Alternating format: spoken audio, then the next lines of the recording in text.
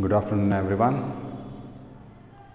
So, from the last two classes, I think we have been discussing one of the plays that you have been having that you have been prescribed in your textbook, and that is nothing but we are doing actually a play, a one-act play rather, called A Sunny Morning.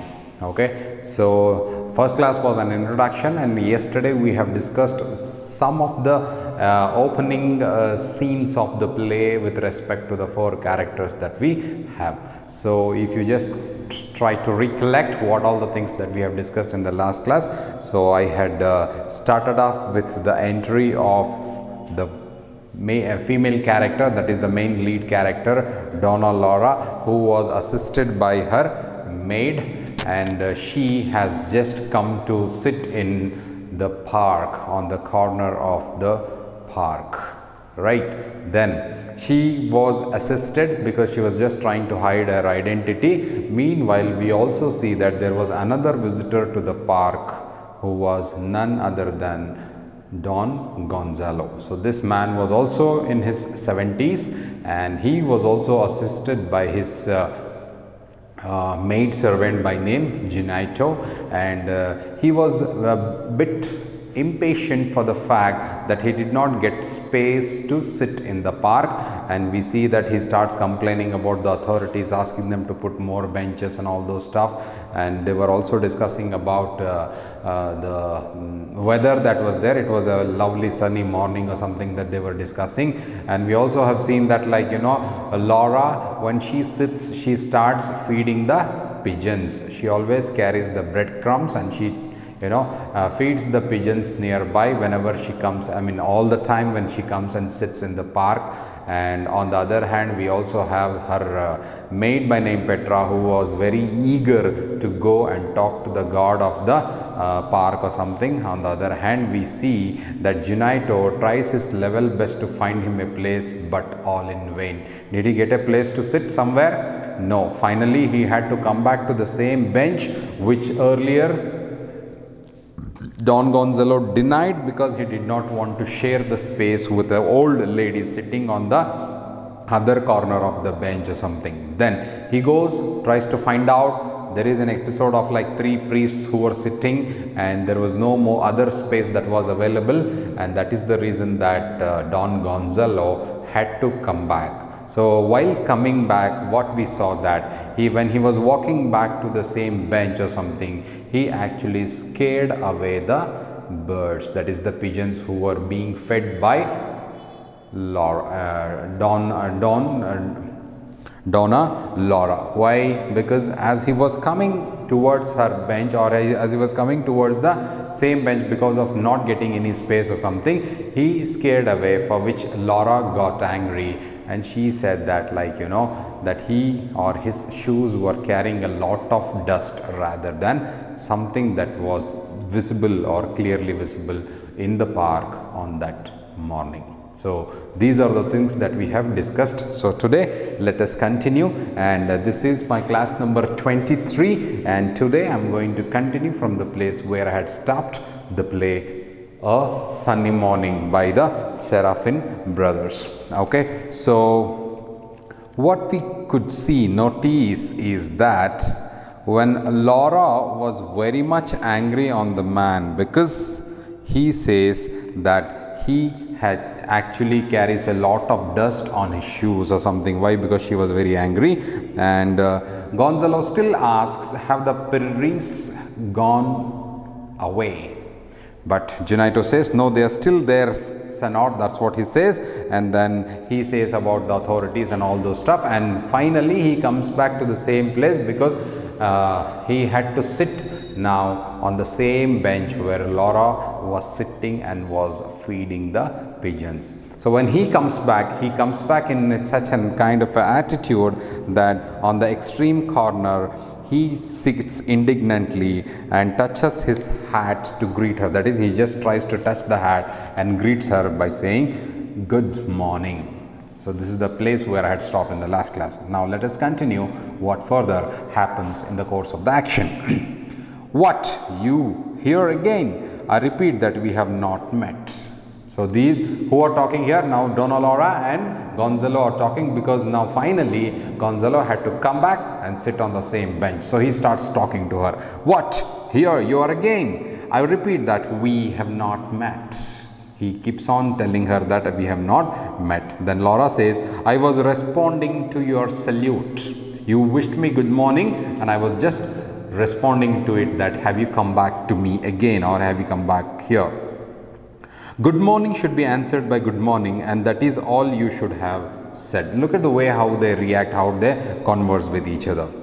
You should have asked permission to sit on this bench which is mine. When he is asking, like, when Gonzalo is perpetuated by his own ways of understanding, on the other hand Laura is also there, who is also perpetuating with her own ways and willingness. So Laura says that you should have taken my permission before you could sit on this bench, because it is mine.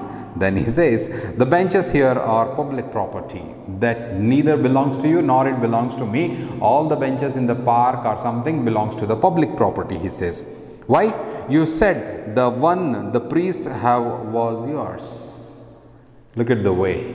Laura says that you had said, because she was listening to when these two characters were talking to each other, isn't it? Before, when they arrived, when they first came to the scene, isn't it? So you said that the priest who was sitting on the bench, you already had told that it was yours.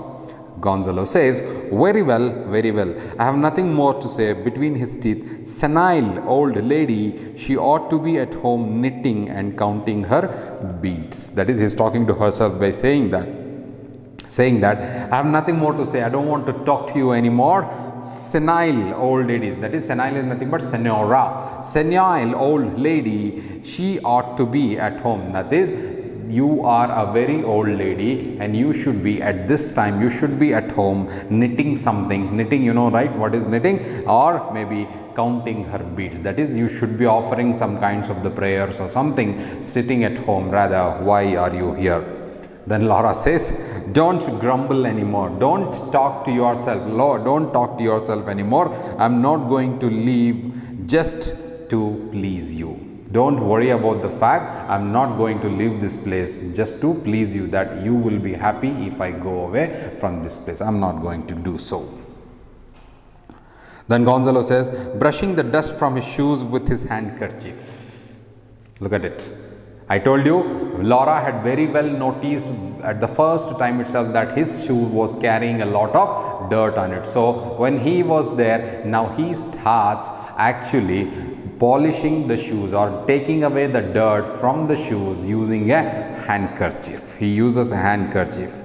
Then, if the ground were sprinkled a little, it would have been an improvement. That is, if there was a kind of a rain or something, if the ground were sprinkled a little bit, would have been improvement. That is, maybe it was a sunny morning, since there was no rain or something, because of that my shoe has got a lot of dirt on it. So he says that I wish it would have had rained.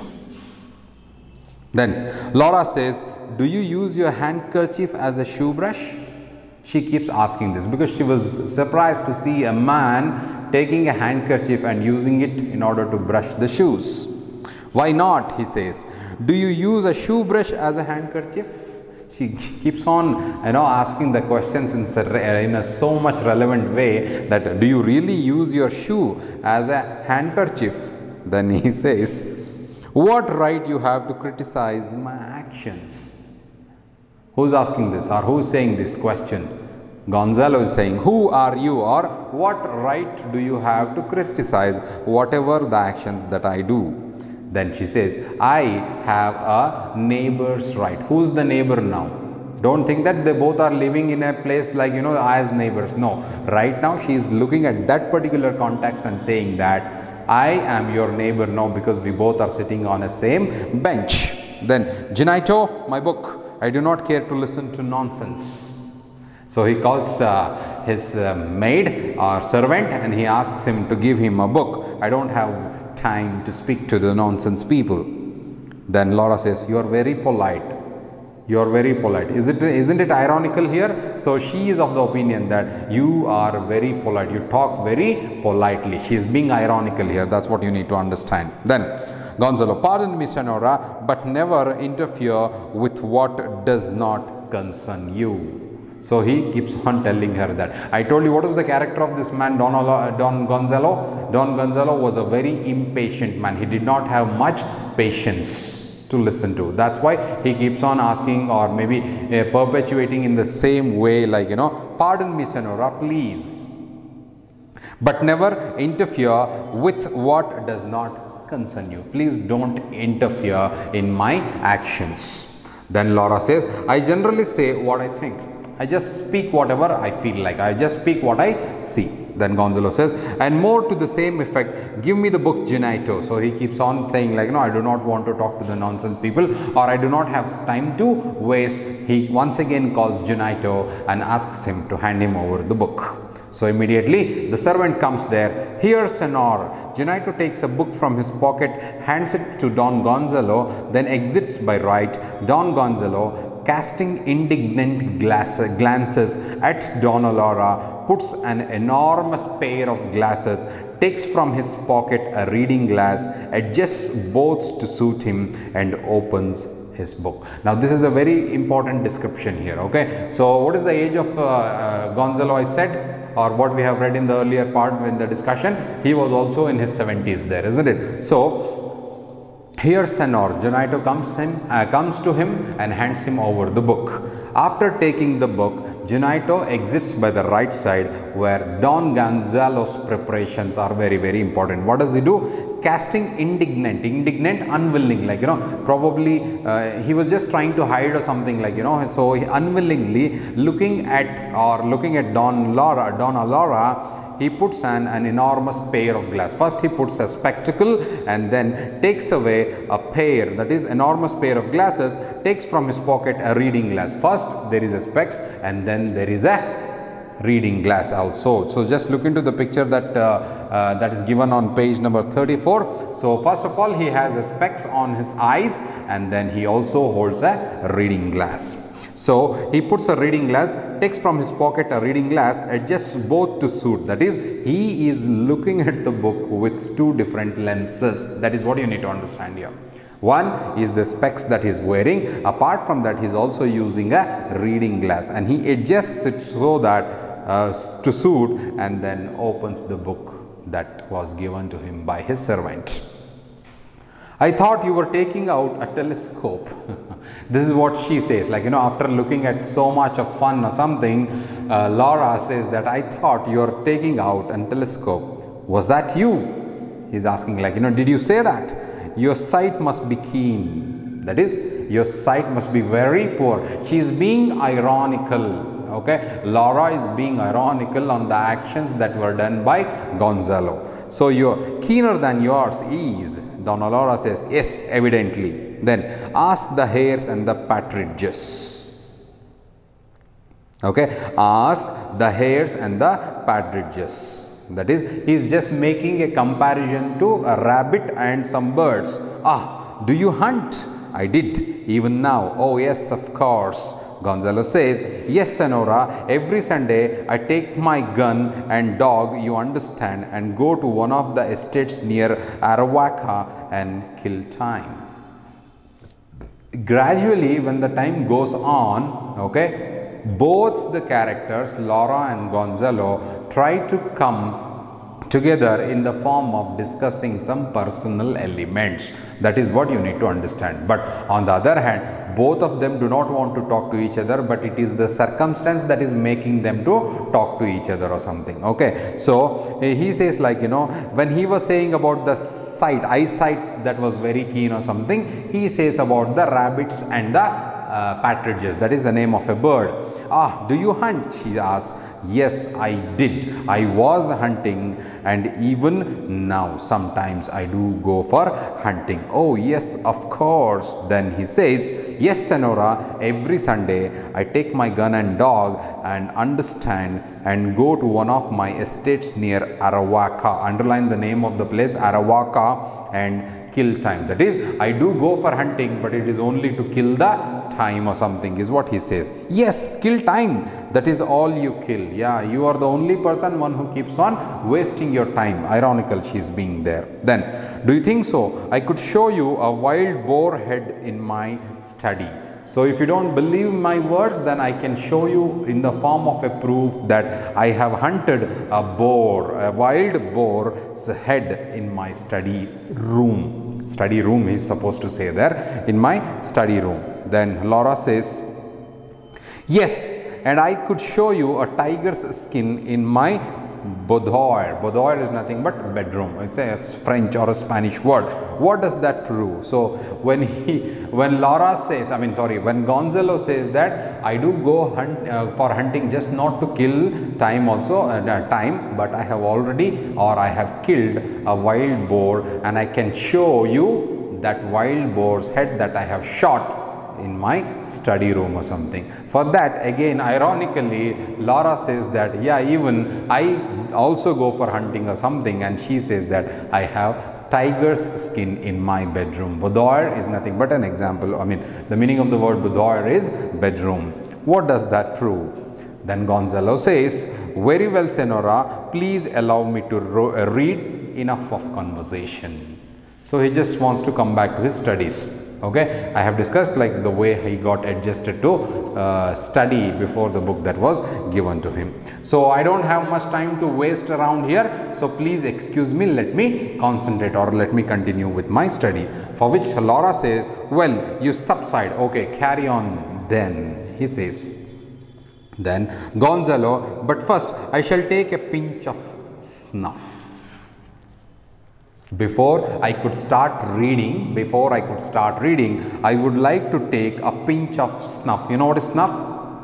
Well, I don't know what exactly you say it in the other language. Pinch of snuff, takes out from the snuff box. Will you have some snuff? Something that you take to the nostrils, that is called as snuff. So what Don Gonzalo does is that, enough of your talk, I don't want to talk to you anymore. So please excuse me so that I can continue my reading of the book or something, what he says. So before he could do so, he says about the snuff taking. He was habituated to one of the habits that was taking snuff onto the nostrils. So he takes a pinch of snuff from a snuff pocket from his pocket, and takes a pinch, and then he offers it to Laura, okay, who was sitting on the same bench. Offers box to Donna Laura.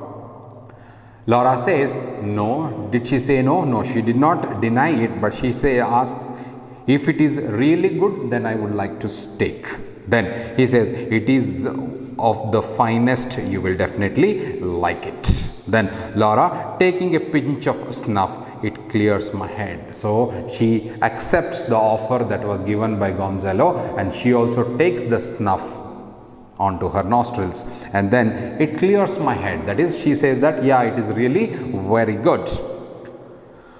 Then Gonzalo says, yeah, even you have cleared my head also, like, excuse me, let me study. That is what you say. Then Laura says, do you sneeze? Yes, Senora, 3 times. So after taking a pinch of snuff every time, it was a habit of Don Gonzalo that he had to sneeze for 3 times. And so do I. What a coincidence. Underline that. Okay. So do I. That is, both the characters, Donna Laura and Gonzalo, have habituated to a kind of a habit that whenever they take a pinch of snuff, both of them sneeze how many times? 3 times. That is what you need to notice. So according to both of these characters, this is the first coincidence that had happened between these two.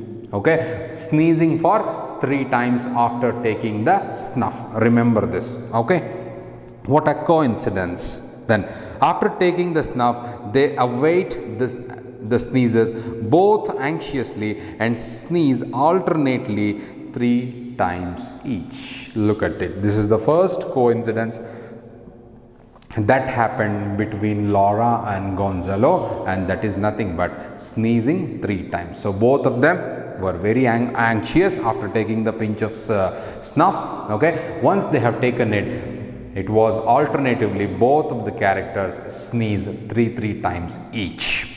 First coincidence. Okay, then There I feel better. That is, Gonzalo says after sneezing thrice, he says, there I feel better. Laura also says, yes, I do. So do I. Aside, the snuff has made peace between us. Underline that line. Okay. The snuff has made peace between us. That is, the snuff exchange scene in the play becomes very, very important. Okay, so the snuff exchange has made Donna Laura and Gonzalo to be respectable to each other. All this while they were fighting, isn't it? All this while he doesn't want to disturb her, and rather she doesn't want to be interfering with what this man does and all those stuff, isn't it? But when the matter of the book reading comes, he had a habit, and when the pinch of snuff exchange between these two characters, it was a coincidence, and it becomes a kind of a place where both of them try to respect each other, or they are coming nearer, or so that we can see that this snuff has brought a peace between us, is what Laura says. You will excuse me if I read aloud.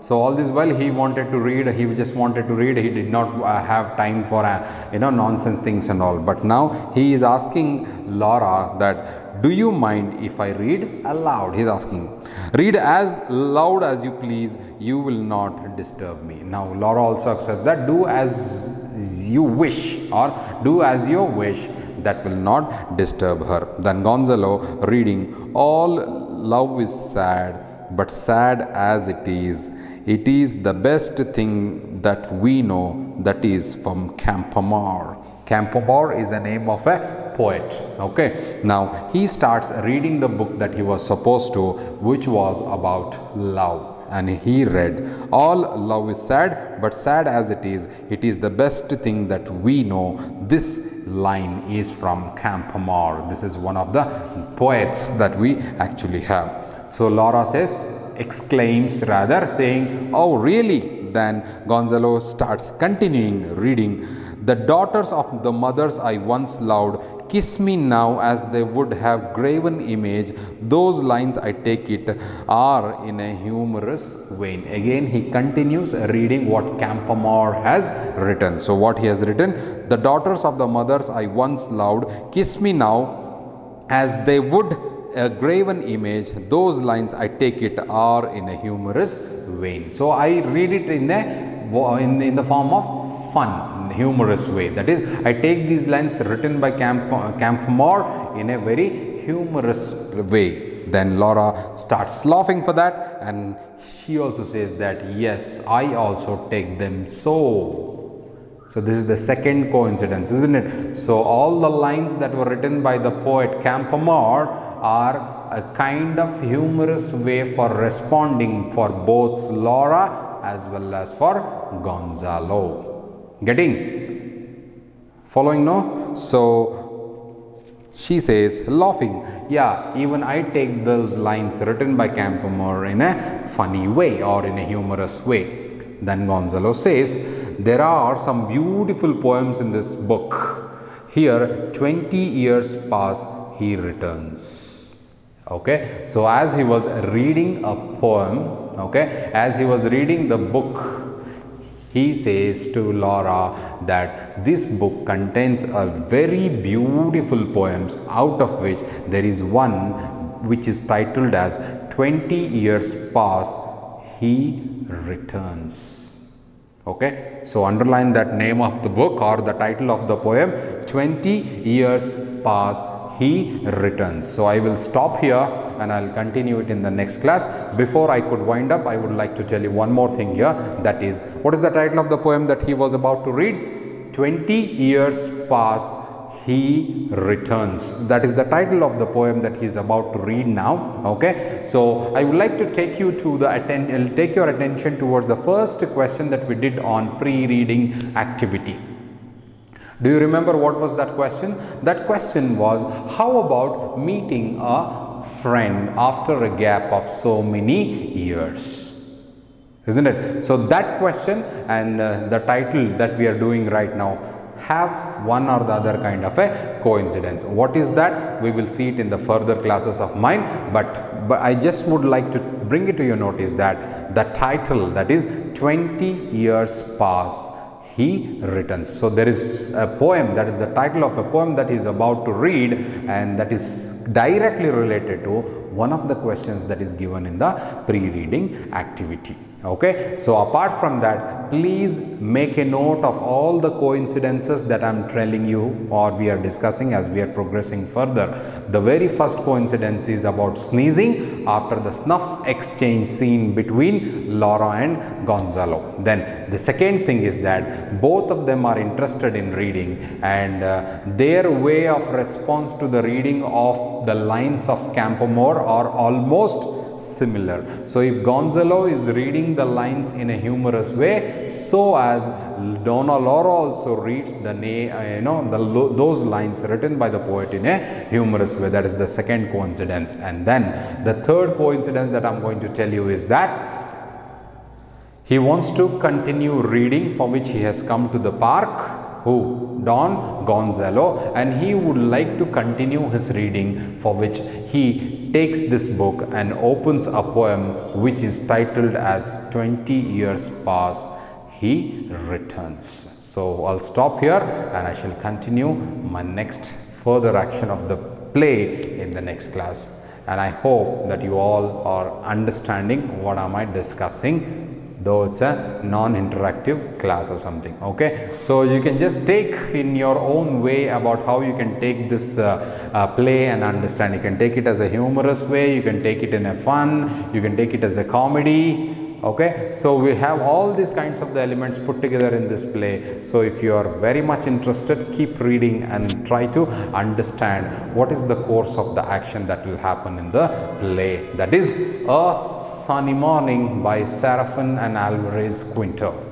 Okay, so stop here, we'll continue in the next class. Thank you very much.